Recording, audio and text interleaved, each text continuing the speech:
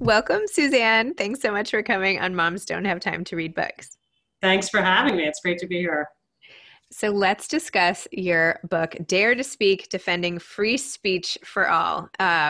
Amazing that you wrote this. There is so much information in here. It must have taken you a really long time to write and research and get it all like perfect with all the bullet points. And I don't know, it was just like, I feel like it's almost like a textbook sounds pejorative in some way, but it's like the resource on free speech. Like that's what it is. Like every lawyer should have it. Everybody should have it on their shelf in terms of like any questions related to this whole topic. That wasn't really a question, just a rave. Well, thank you so much. Yeah, it's like, well, moms don't have time to write books.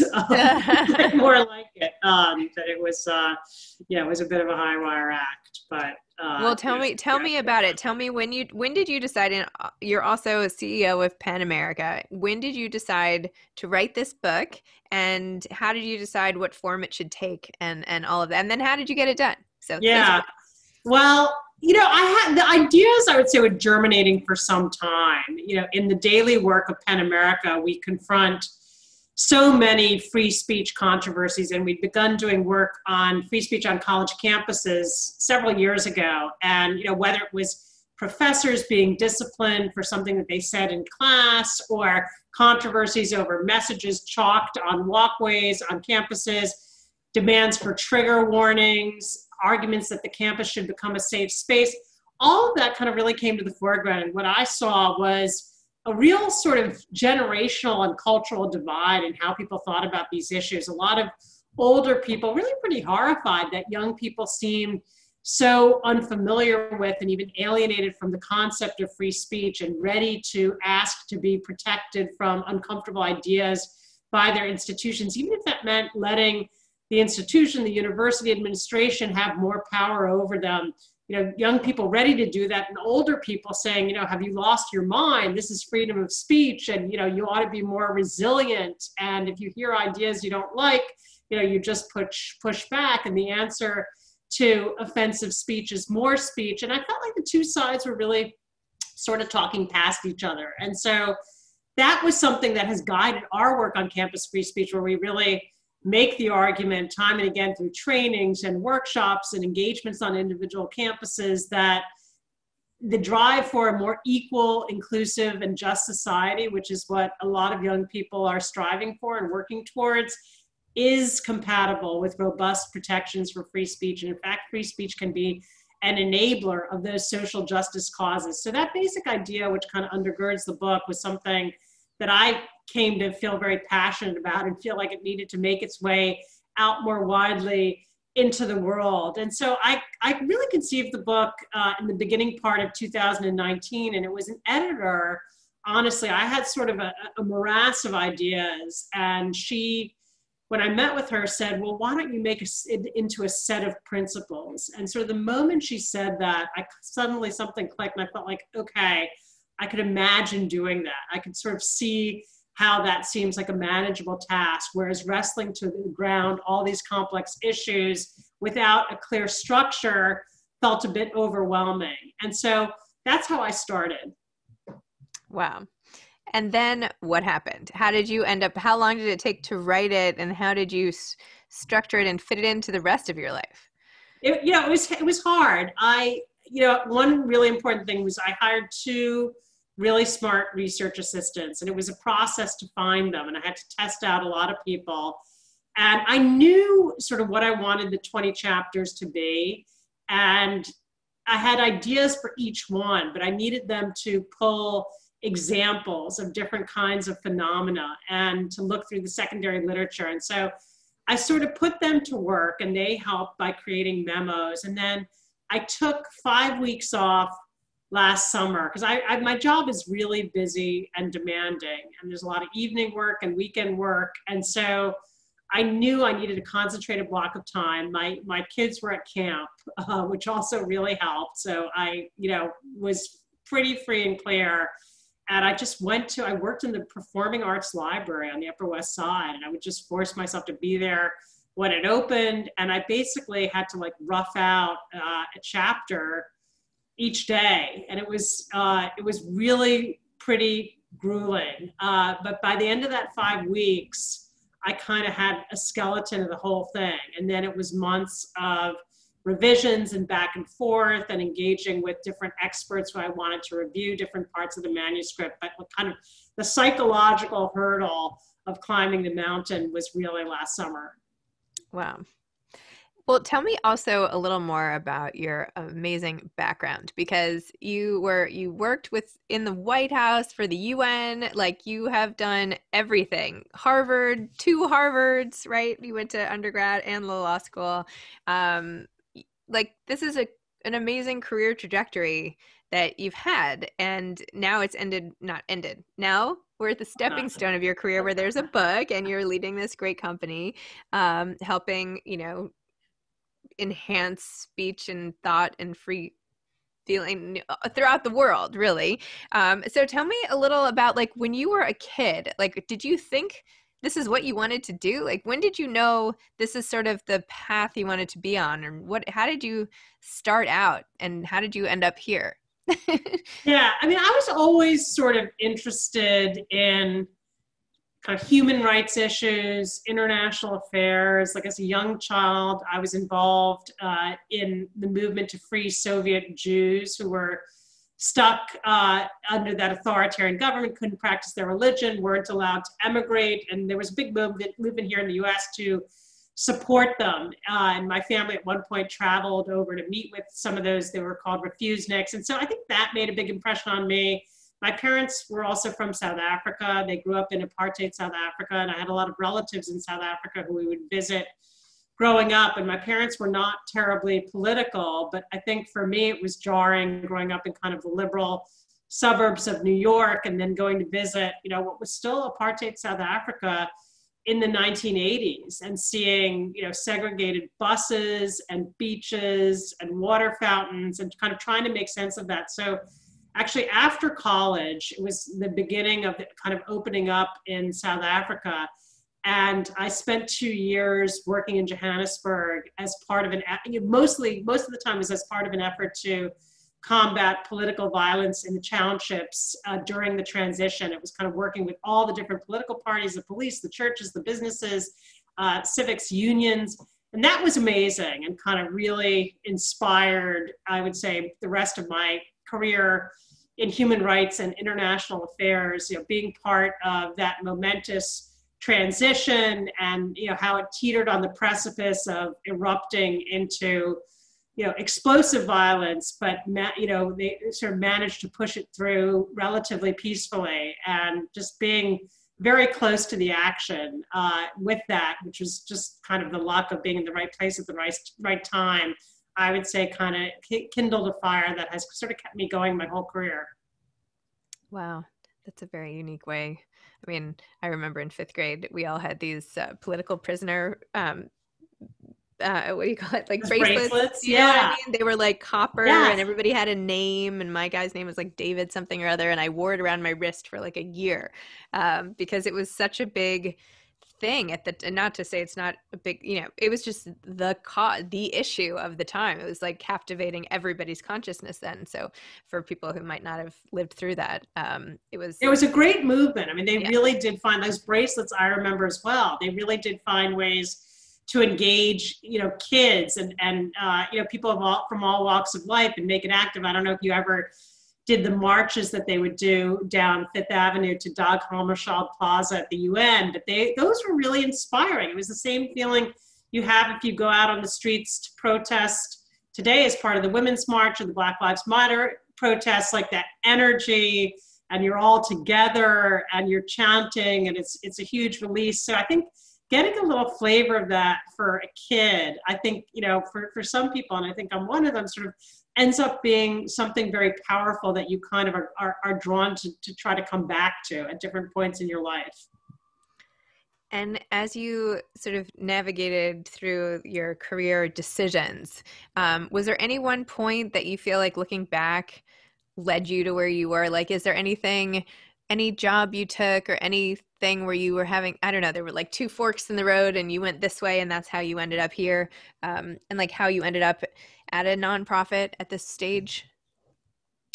Yeah, I mean, I sort of had corporate career where I was at McKinsey and then Bertelsmann Media and the Wall Street Journal.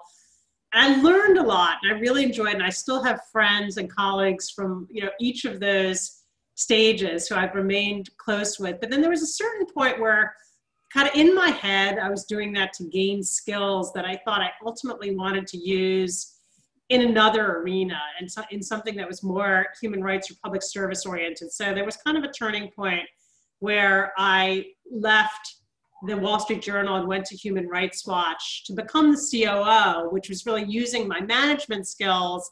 But that was, it was kind of a breaking point to decide, like, all right, if I'm saying this is why I've taken the time to be in the private sector and it's for another purpose, like I kind of need to make good on that, because if I stay here too long, that might really fall away and I might end up with a very different career than, what I thought I was embarking on.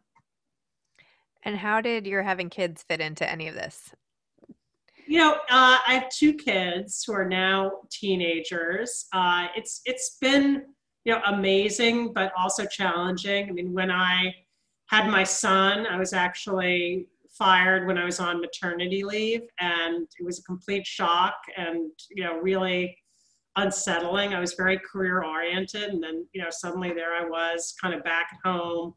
I thought my maternity leave was going to end after 3 months, and it went on for a while. I had to find a new job. And so I kind of, experienced firsthand these very real conflicts. And it was just because my boss was sort of forthright. He's like, well, you weren't here, and so we reconfigured this and that, and I said, well, would this have happened if I hadn't gone on maternity leave? He's like, oh, no, definitely not. You're doing a great job. So that was quite eye-opening. And then I would say the other piece that was a little unusual was during the first term of the Obama administration. My kids were very young. My son was in kindergarten, and my daughter had just started nursery school, and I was offered a position. I wanted to join the administration. I was hoping to be placed at the UN in New York, but instead I was offered a position in Washington.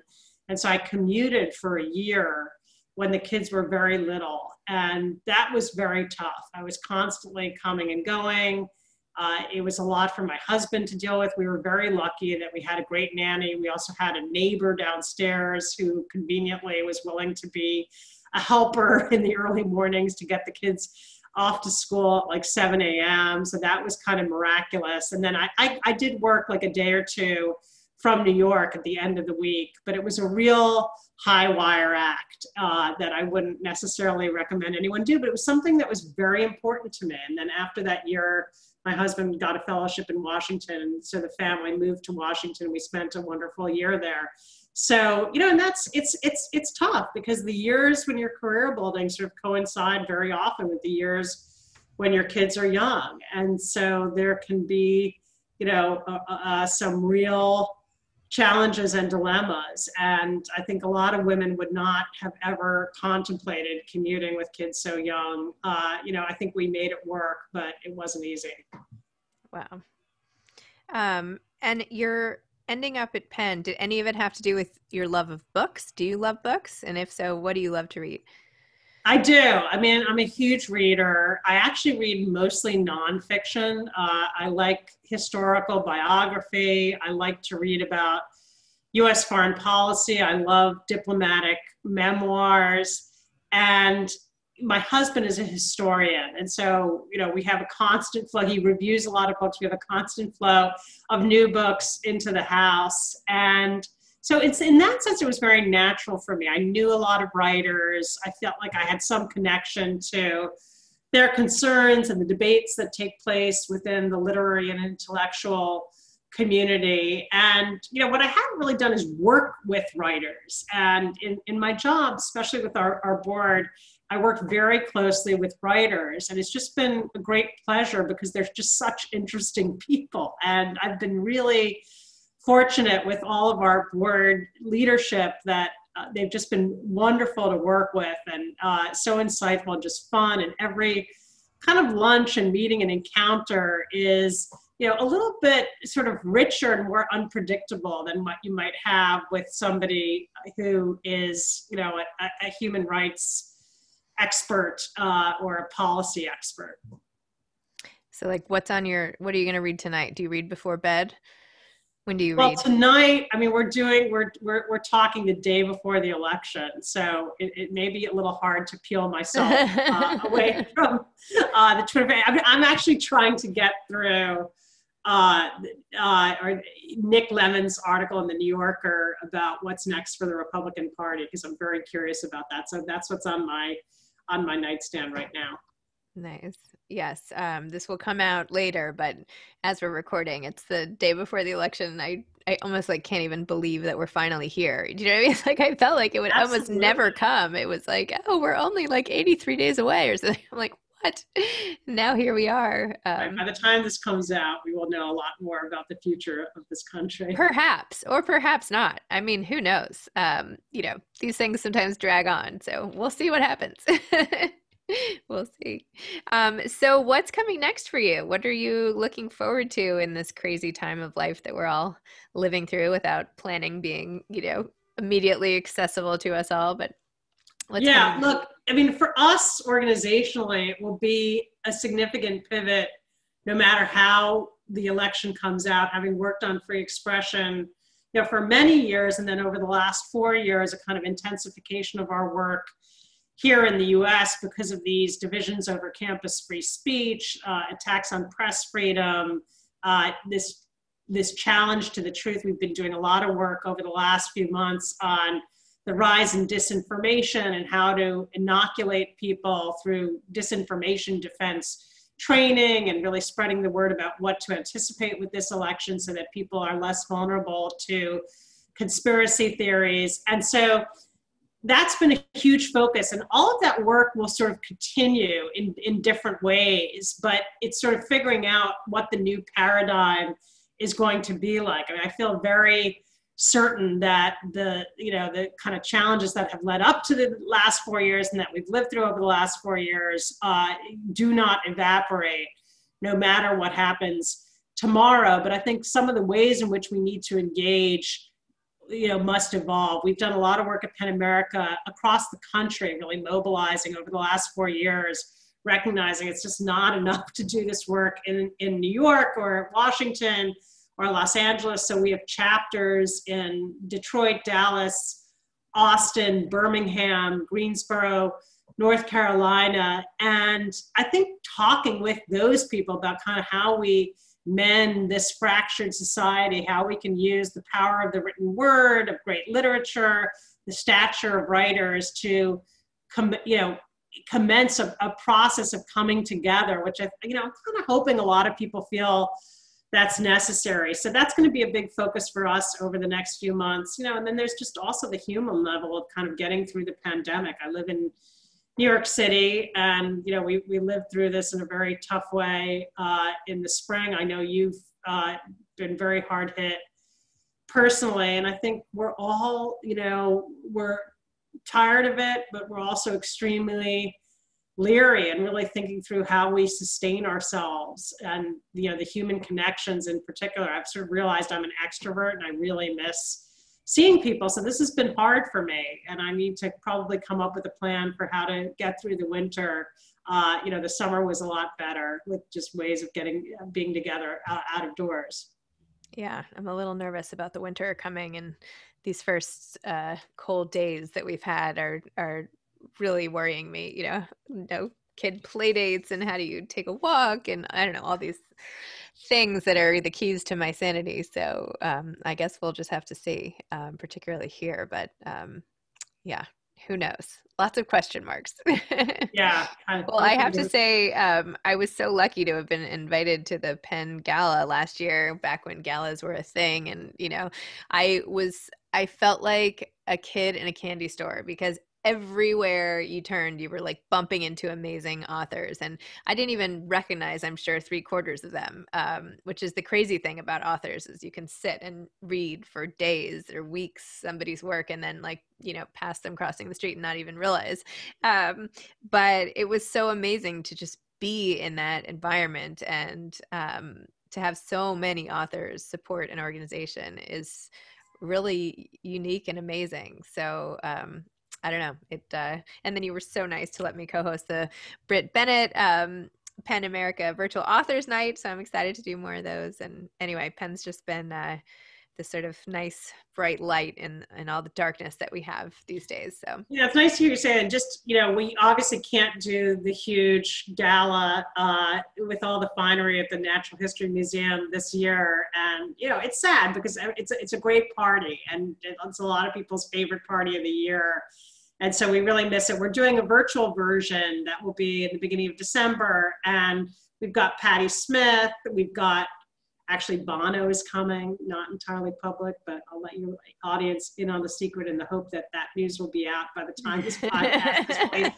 And we just announced last week we're giving an award to Darnella Frazier, who is the 17-year-old girl who picked up her cell phone camera and recorded the murder of George Floyd and then posted it on her Facebook. And, the rest really is history. But she performed that catalytic act, and we have an award that every year goes to recognize somebody's courage in the exercise of free expression. And she just felt to us like a perfect recipient. We're also giving that award. We have 2 recipients this year. The other is Ambassador Marie Yovanovitch, who was the U.S. ambassador to Ukraine, who faced this kind of withering scorn from the White House when she spoke up about interference with U.S. policy on Ukraine. So 2 very powerful women, totally different, but we're extremely excited to recognize them. And Darnella in particular has not really spoken publicly about this. So it's going to be, nonetheless a special event. And I also invite your listeners to check out you did that wonderful event with Britt Bennett, and we have many other authors evenings that are kind of these intimate, small scale, really interactive give and takes. It's not like your typical webinar when, as an audience member, you're just sort of in receive mode, or maybe you're lucky enough to put a question in the chat. Now you can actually, with our events, have a bit of a dialogue with, a famous author, whoever it may be. We had Bob Woodward, we've got Susan Glasser and Peter Baker. We're going to do one with Isabel Wilkerson. So I encourage people to check out our website and join us for these events. They're really kind of a balm for book lovers at this time when so many of the book parties and readings and things that we normally enjoy are off limits. Well, if you need a moderator for Isabel Wilkerson, if that's available, let me know. Great. Okay, I'm kidding. Anyway, well, congratulations on your book, Dare to Speak. Defending Free Speech for All.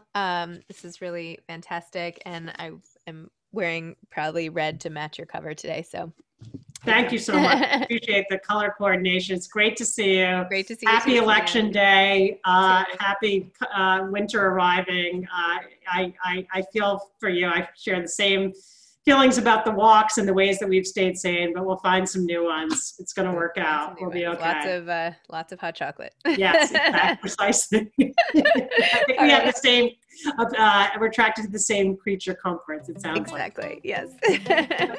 Okay. Bye, Suzanne. Thanks a lot. Bye. Bye-bye.